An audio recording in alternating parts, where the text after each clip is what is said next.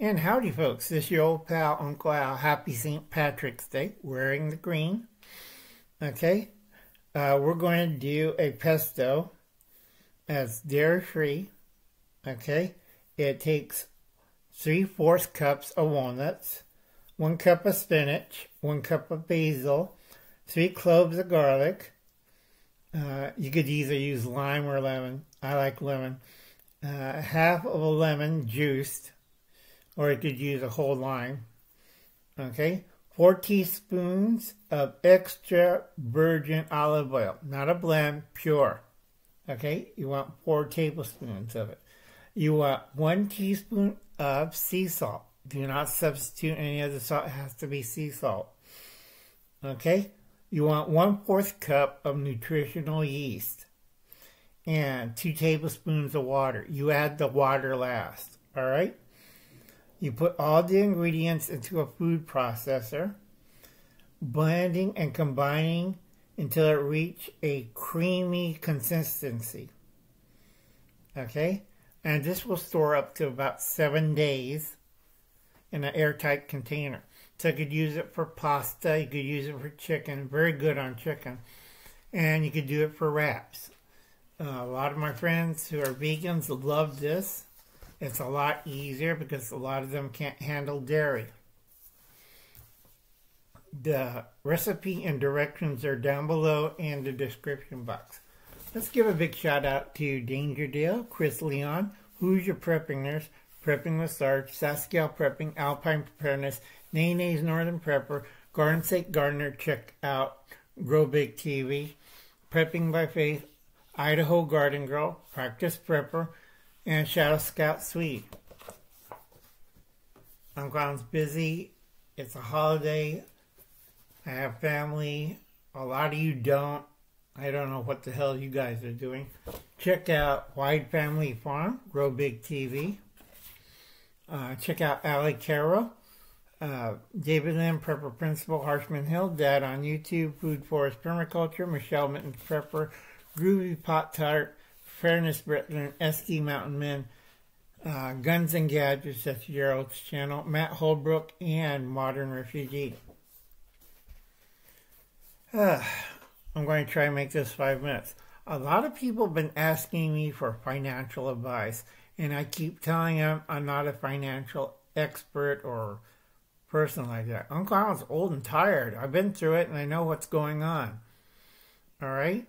If you have money and the bigger banks, I would trade it to a savings loan and a credit union. Make sure they're FDC secured, because a lot of big banks aren't. And keep it under $100,000. Free advice, you don't have to take it. Number 2, you want enough funding for 3 months at home. All right? I don't tell everybody put away a big bunch of money, but what you need for the month to run the house, buy food, pay the rent, stuff like that. It's not rocket science. That's number 2. Number 3, diversify. A lot of you should be watching Prepping with Sarge. We do this almost the same on gold and silver and crypto and stuff like that. I already sold my crypto. I don't own it because Uncle Alan doesn't believe in currency or profit.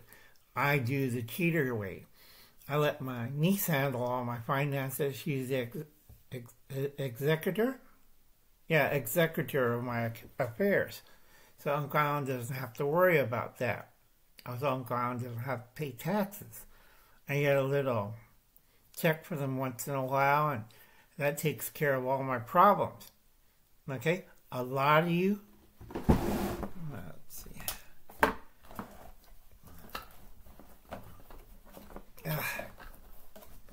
gotta reach in.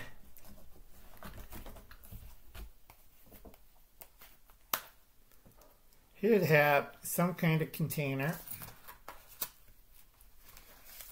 You should be stashing away a lot of ones,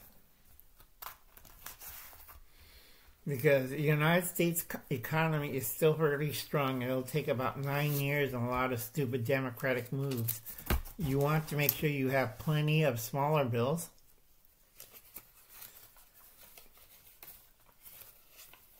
Like 5 and 10s. It's not rocket science, folks. I keep telling that to people, they look at me like, also my nephews always come by and like, we don't have cash in Guam, the ATM machine's down. And I'm kind of looking at them, are you stupid? Now, a lot of people say, we just wave the card in front of it. And I said, there's some machines that don't take cards, and you better have quarters. Okay? A lot of places don't know that. A lot of machines, if you go past the big metros and you're out in smaller cities and towns that are in the sticks, they don't work. Alright? So that's why you should have a small set of currency, 1s, 5s, and 10s, and 20s, and quarters, because once you reach out into the sticks or the boonies or in a small town or, a small city, they kind of look at you like, yep, from LA. Yep, from the Bay Area. Yep, that's Steve. You know, we could see you a mile away. All right, folks, remember, grow a garden, save America. All right, learn how to stockpile correctly. Learn how to cook. Learn how to process and put away. Get a bicycle and spare tires. Beats walking. And our calculator is 2024 reality check. And I'll be seeing it. Good luck and God bless.